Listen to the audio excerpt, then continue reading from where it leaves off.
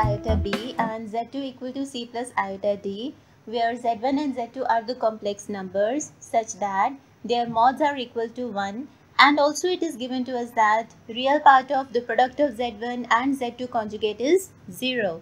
Then we have to find mod of w1, mod of w2 and mod of w1 into w2 conjugate, right?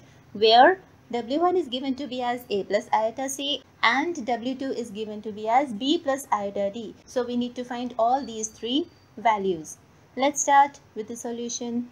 Okay, so it is given to us that z1 is equal to a plus iota b and z2 is equal to c plus iota d, and their mods are equal to 1. Now since mod of z1 is equal to 1 implies z1 is equal to e the power iota theta 1, let's say, where theta 1 is the argument of z1, right? And for mod z2 equal to 1, we have z2 equal to e the power, let's say, iota theta 2, where theta 2 is the argument of z2. Now it is also given to us that real part of z1 into z2 bar is equal to 0. Let's use this.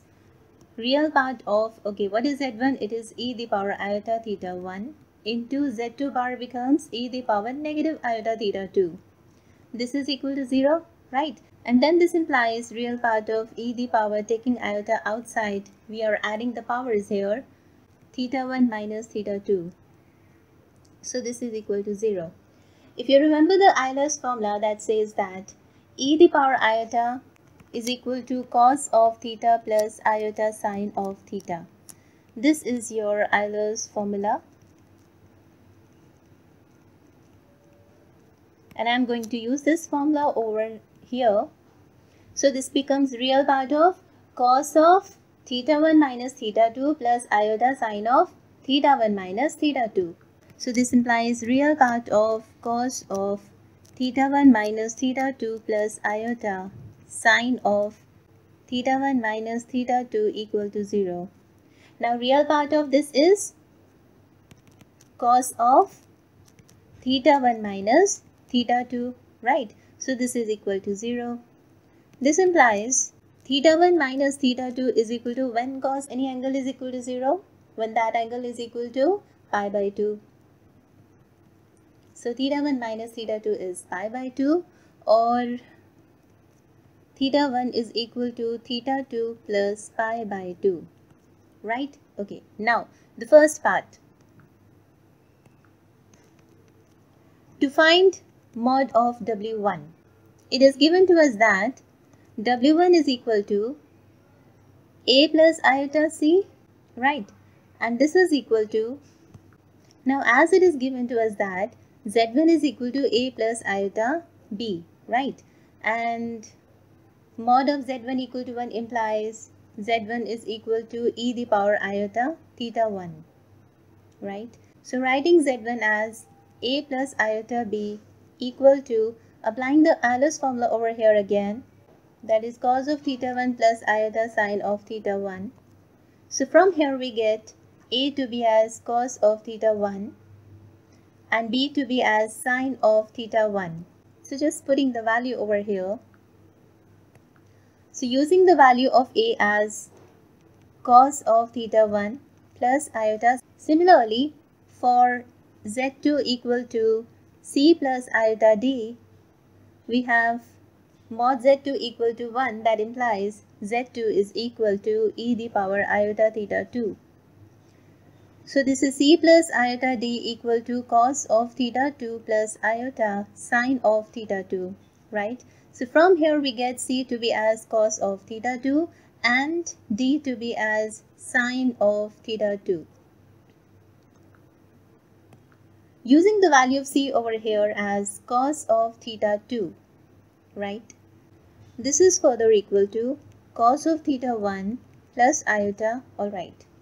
I'm having from here theta 2 to be as theta 1 minus pi by 2.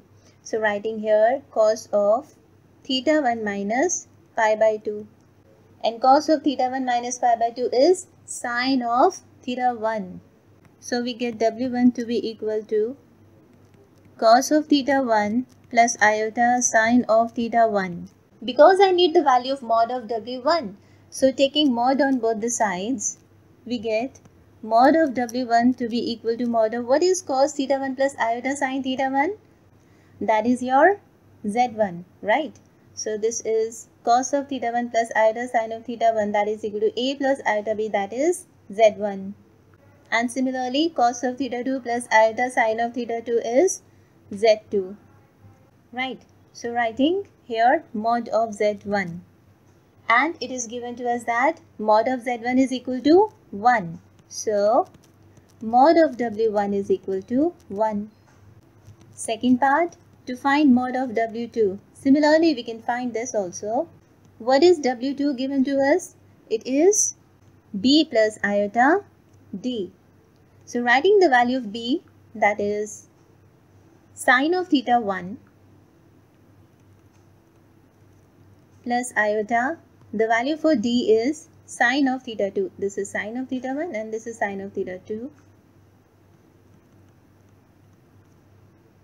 And we know that theta 1 is theta 2 plus pi by 2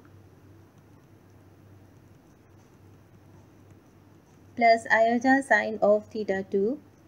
And in the second quadrant, sine is positive. So this is cos of theta 2 plus iota sine of theta 2. And cos of theta 2 plus iota sine of theta 2 is z2, right? So this is z2 because I need mod of w2. So taking mod on both the sides, we know that mod of z2 is equal to 1. It is given to us.